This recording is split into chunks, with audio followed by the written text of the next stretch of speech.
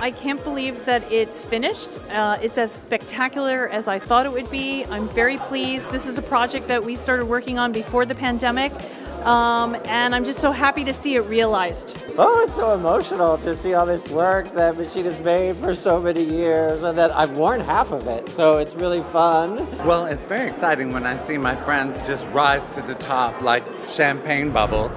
What's happening right now is the work of many, many years. The magic of Machine Dazzle is, first of all, everything is homemade. He doesn't believe in labels or designers or store-bought. He might buy some fabrics and stuff like that, but he whooshes it up together like magic.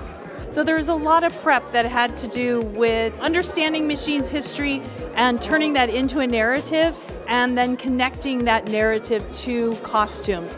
Probably the big star behind this show are the mannequins. There's more than 80 mannequins. They are all in dynamic poses, just to give people an idea of what some of these costumes might have been like on stage. He always believed in the best of everything all together. If you notice, his outfits are not about less is more, it's really more is more. But he really loves just doing up an extravaganza from head to toe.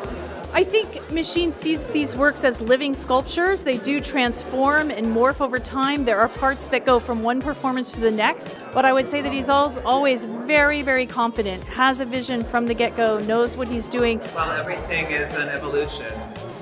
In a way, nothing really starts or ends. I like that. I consider my costumes living sculptures. I change them, they grow, they evolve.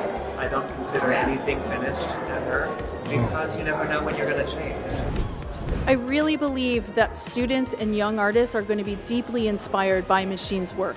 I think for young people to see this work, I think it's about take the broken pieces of yourself and transform them. Life is dangerous. Drive fast, take chances. That's real. Life happens. And we're all here for the ride, so enjoy it. Be inspired by his creative vision and his ability to bring together materials of the everyday world that surround him and create something that is mesmerizing both to the eyes and the mind.